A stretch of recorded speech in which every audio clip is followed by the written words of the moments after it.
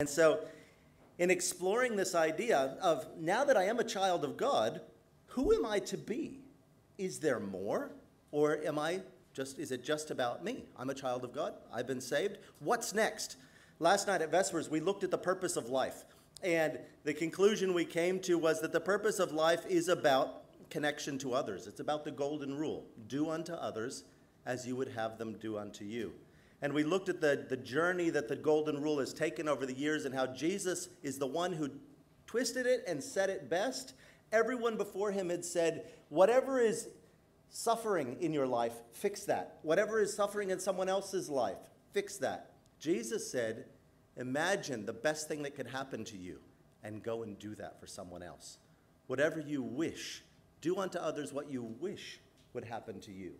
And Jesus had hope for a future. And he was leading his people, his disciples, towards presenting that hope to the world around them.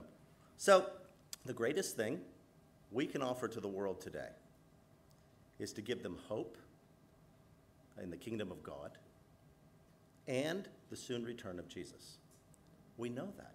That is our gospel commission. That is the three angels' message. That is why we are here on earth and why we are preparing for the soon coming of Christ. It's our mission.